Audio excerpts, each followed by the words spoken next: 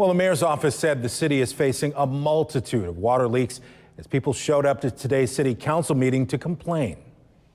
You can go out there and watch the water come up out of the ground. It's just running like a stream into the ditch.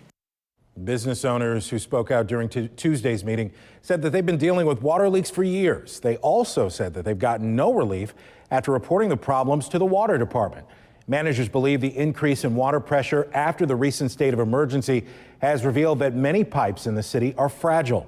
City leaders said that crews are prioritizing fixing leaks that could lead to a drop in water pressure. That doesn't mean that we're not going to get to all of the leaks eventually, but we have so many that we have to have a way of prioritizing the most critical ones as we try to fix the distribution system. Now, the mayor's office could not tell us how many water leaks are in the city today. They have issued a number of boil water notices in just this last week.